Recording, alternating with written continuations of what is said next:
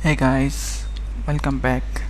In today's tutorial we will be discussing some tips and tricks which are beneficial for all the developers using Android Studio. So without any further delay, let's get started. I have created a dummy project for testing these tips. Okay, so a simple trick first. If you want to comment a block of code, you can simply highlight it and press Ctrl Shift and / and you can quote as many lines as you want.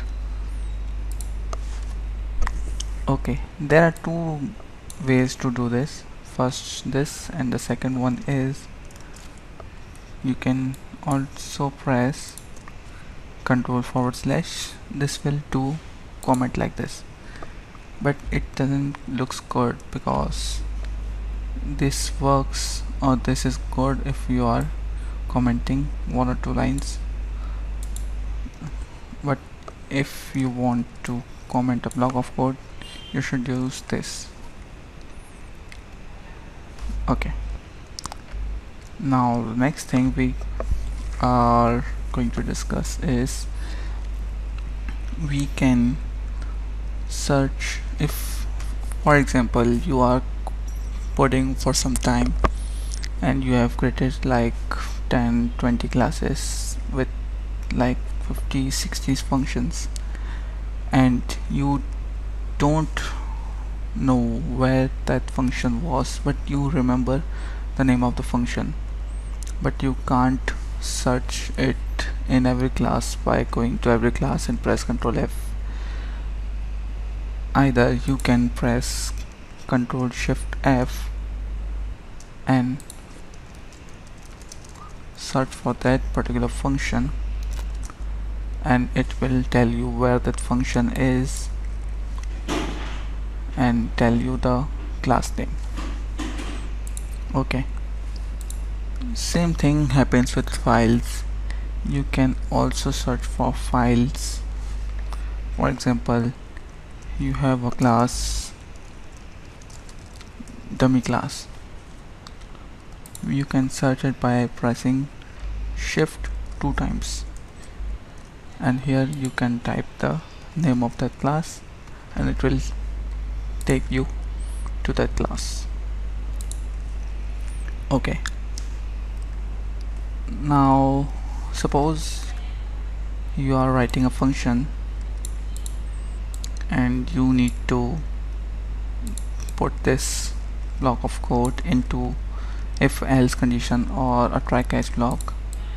So instead of writing try, then Ctrl C, Ctrl X, copy and pasting it in the block, you can simply highlight that block of code which you want to put it in the scope of try catch. You can press Ctrl Alt T and select your choice. You can either put it in a if else condition, or either you can also put it in try catch block. I will put it in try catch block by simply clicking on it.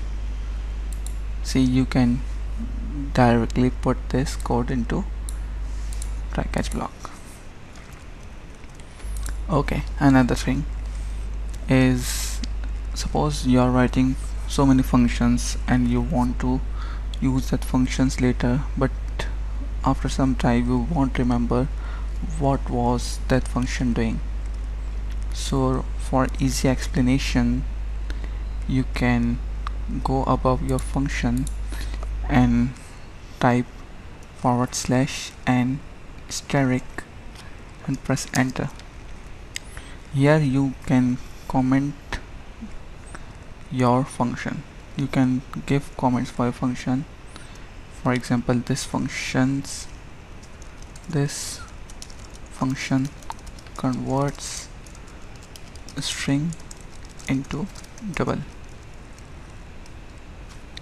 and when you hover on that function, this tells you this function converts a string into double. You can also tell the param for example, this requires a string and this return double, and now if you hover on it, it tells you the param, the return type. Okay folks, that was all for today. We will see you in the next video. Till then, take care and goodbye. If you are a new watcher, please do subscribe to my channel and also push the notification button for latest updates. Thank you.